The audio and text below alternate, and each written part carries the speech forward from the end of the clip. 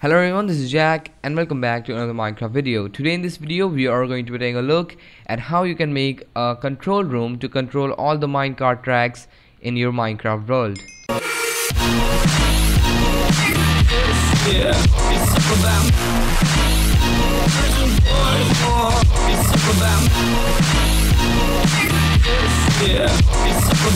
So over here we have levers which have a particular color, and over there we have waypoints which have a color as well.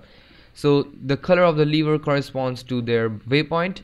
So if I were to pull this lever of the brown color, when we launch a minecart over here, the minecart is going to be going to the brown waypoint. So you can choose wherever your minecart goes from one single location. So as you can see, this line goes over here and it is split into two ways, and then each of these ways have been split into two other ways, and then similarly at the end we have two different ways over here. So we're splitting one line into 8 different ways.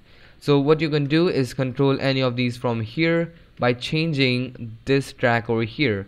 So when I press this orange button, as you can see, this track is now facing this way, so the minecart is going to be traveling to the orange one.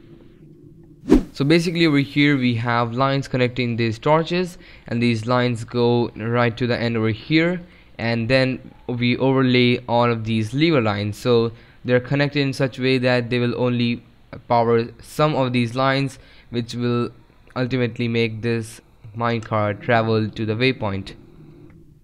So right now I'm not going to be doing a tutorial on this thing, but if you do want to see that, we can leave a comment down below, and if you want to check this world out, you can download it from the description and check out all the redstone behind this thing.